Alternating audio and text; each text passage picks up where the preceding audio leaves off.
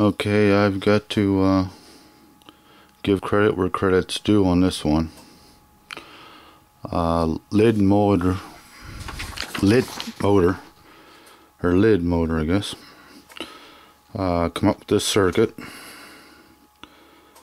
and you don't need to use a commutator or nothing with it.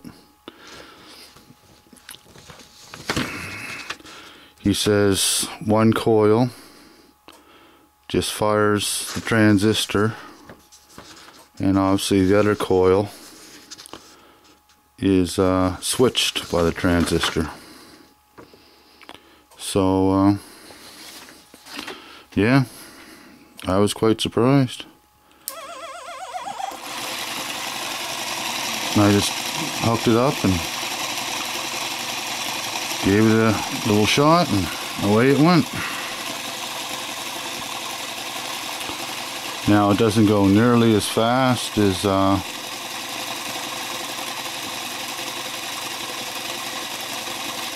I suppose I was running on 30 volts, so yeah, this is on 12 volts, so it's only going to run so fast, I guess.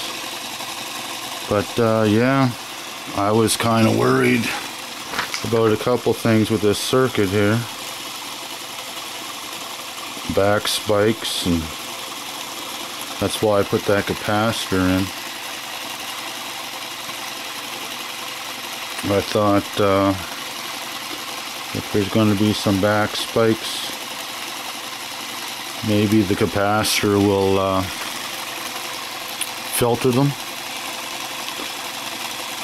So yeah, that's why I put the capacitor in, so it'll cushion, I guess, the back spikes for now. Now, mind you, that might be the reason why it's not going so fast too.